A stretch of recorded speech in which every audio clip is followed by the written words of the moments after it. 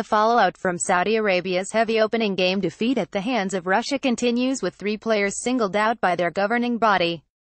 2018 World Cup hosts punished the Arabian side on Friday, and ZT, scoring a 5-0 win to virtually eliminate Saudi Arabia from the tournament.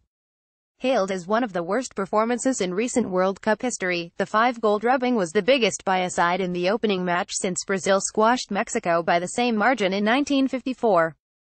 The Telegraph reports that the head of the Saudi Football Federation, Zadal, as it has expressed his disappointment over such a heavy loss on the world's biggest stage, and put 3 players on notice.